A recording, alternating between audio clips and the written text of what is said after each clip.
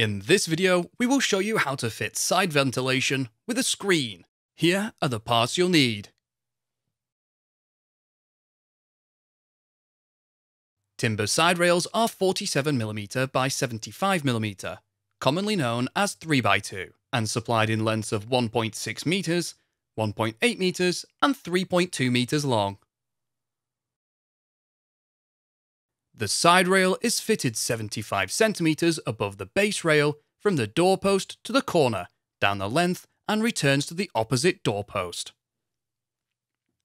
It is fitted using the same method as fitting the base rail with corner and intermediate clamps. To get started, measure from the top of the base rail up the hoop and make a mark at 75 centimeters. Fit a corner clamp to the corner hoop. To assemble the corner clamp, place a U-bolt around the corner hoop with the threads pointing towards the inside of the polytunnel.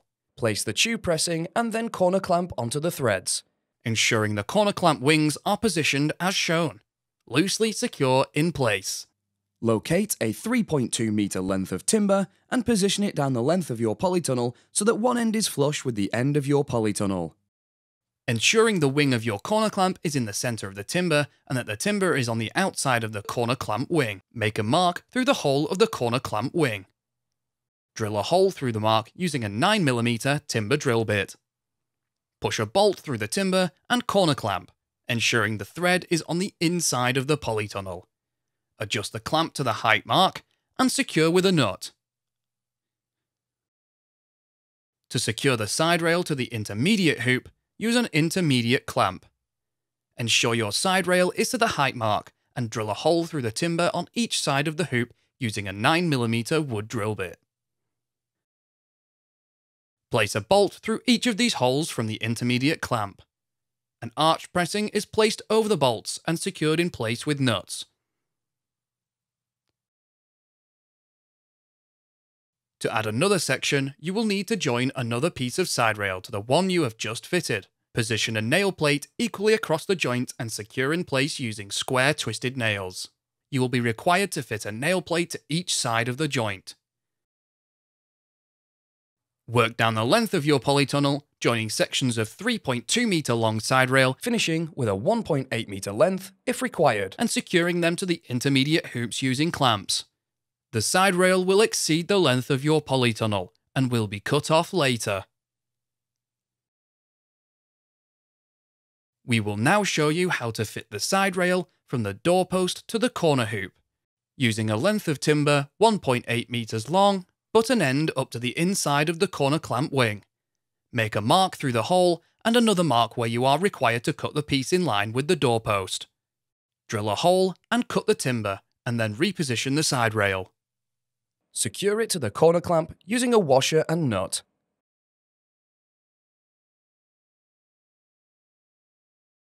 Use the spirit level to make sure it is level to the doorpost, and then use a 4mm timber drill bit to drill a pilot hole in the center of the inside edge of the doorpost through into the corner rail. Screw a 150mm screw through the hole to secure together. Reinforce the joint from the doorpost to the side rail with a nail plate and square twisted nail. Nail plates are installed on both sides of the joint. Fit the side rail from the doorpost to the corner on the opposite end of the polytunnel using the same method. Cut off the excess flush with the end of the polytunnel. Now we will install the side ventilation and screen. Ventilation screens cannot operate around corners, and as a consequence, the ends underneath the corner side rail of the polytunnel adjacent to the doors will be fitted with polythene panels. To get started, we will fit the polythene screen down the length of your polytunnel. From the end of the side rail on the length, measure in 20 centimeters and 40 centimeters. Repeat this at the opposite end.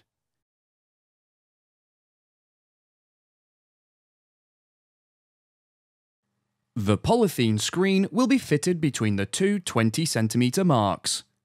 Roll out the polythene screen down the length and position it so one end is on the 20cm mark. Ensure the polythene screen is flush with the top of the side rail and secure it using staples until you reach the 20cm mark at the opposite end. Once you have reached the other end, use a piece of timber to cut the polythene panel to size. Use a straight edge to ensure you get a vertical cut. We will now fit the corner polythene panels to each end. Roll out the polythene panel and position it so one end is on the end of the 40cm mark and around the corner, leaving it to overhang the doorpost. Ensure the top edge is flush with the top of the side rail and staple the polythene panel to the side rail. Repeat on the opposite end. The ventilation netting can now be fitted. Staple the side ventilation net flush to the top of the side rail. Ensure the side ventilation net comes beyond each end hoop. If you have ordered timber side ventilation and screen for both sides of your polytunnel, repeat this process on the opposite side. The next part of the process for installing side ventilation is done once you have fitted your polytunnel cover. This is because during the process of fitting the cover, the rails are raised, the cover is attached, and then the rails are lowered to add extra tension. Fitting ventilation before the cover has been fitted will hinder the process and will result in the ventilation netting becoming baggy. Please watch the video fitting the polytunnel cover to timber rails and then return to this section to perform the final fit of your ventilation and screen. A timber post 47mm by 75mm and 1.6 meters long should be cut to fit between the base rail and the side rail. This needs to be positioned flush to the outside of the end hoop. Secure in position to the side and base rail using the right-angled clamps and screws supplied in the side screen fixing kit.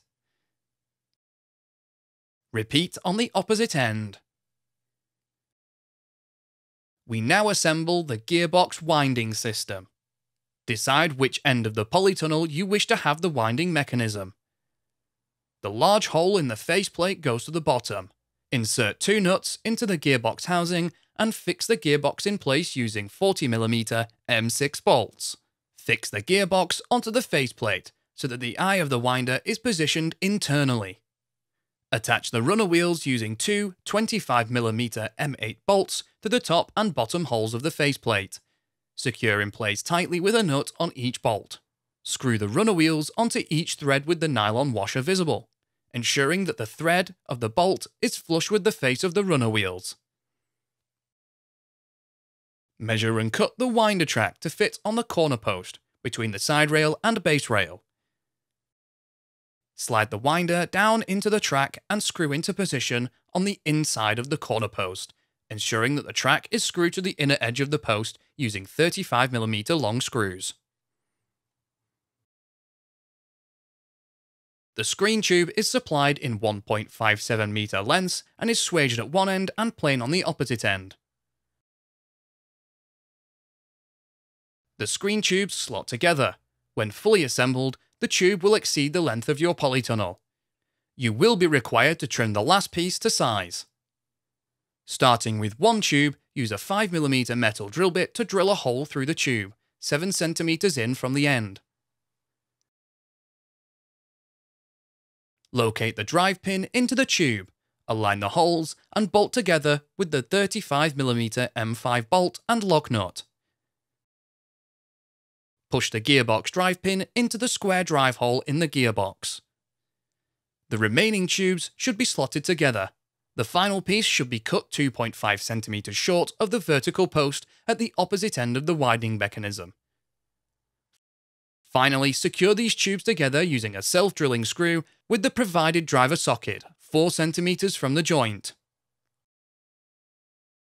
The polythene screen is fixed to the screen tube through the use of clips.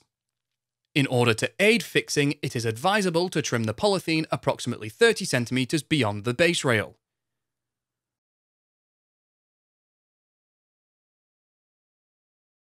Working from the gear winder end, roll the polythene screen under and around the blind tube. Push the retaining clip onto the screen tube and proceed along the length of the polytunnel, ensuring retaining clips are fitted at each hoop. Fit the remaining clips in a position halfway between each hoop. Slide the hook onto the handle of the gear winder and turn. The gear winder should rise and fall as the ventilation screen opens and closes. If the screen tube needs adjusting, this can be achieved by wrapping more or less polythene around it. With the screen now operational, you can now fix the ventilation net and corner polythene panels to the vertical post, door frame post, and base rail. First, a batten will need to be fitted to the two timber posts between the base rail and side rail on the outer face. This batten ensures the winding mechanism does not damage the ventilation netting. From the outside of the polytunnel, lift up the polythene panel and ventilation netting as high as possible. Measure and cut a piece of batten to fit onto the post. It is not required to be the full height. Position this piece on the inner edge of the post and then fix the batten into place with nails. Repeat on the timber post on the opposite end. To aid fitting the corner panel around the corner, cut the corner panel parallel with the length of the polytunnel. Pull it tight and secure it to the base rail with staples.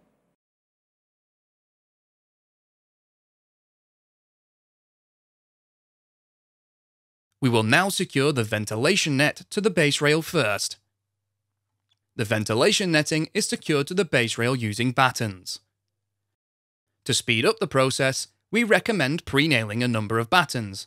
Nails should be 20 cm apart and should not protrude. Starting in the middle and working out to each end, pull the side ventilation netting down so that it is tight and free of any wrinkles and creases. Position a batten flush with the top of the base rail and nail into place. Now secure the ventilation netting to the timber upright. Pull the netting tight and secure a batten. The corner polythene panel now needs fixing to the doorpost and base rail.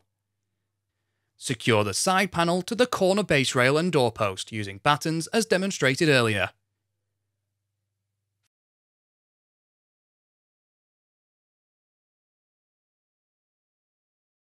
Finally, trim off any excess polythene and net.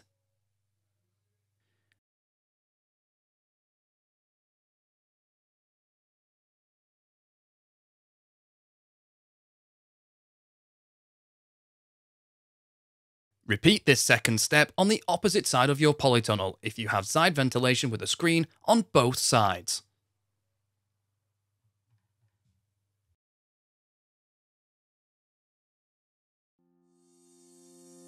You can find more videos to help you build your polytunnel and construct.firsttunnels.co.uk. We also have a construction helpline if you require any further assistance.